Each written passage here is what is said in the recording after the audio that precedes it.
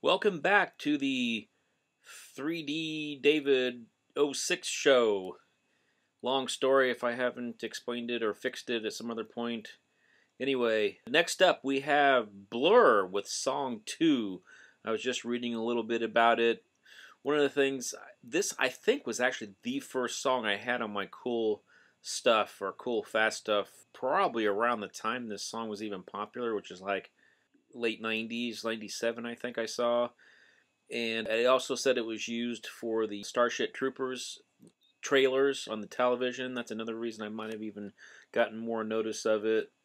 And so this is a cross between grunge and alternative and modern rock and just a great scream out song kind of thing. They're a British band that kind of the cross between what was happening with grunge in America and I don't want to say new wave. That's like more like 80s, but 70s, 80s. So this would be more like the British alternative rock was coming into play, and so I think this is one of the best examples of that. I think I saw them in a concert video, and so they're a pretty good band otherwise too.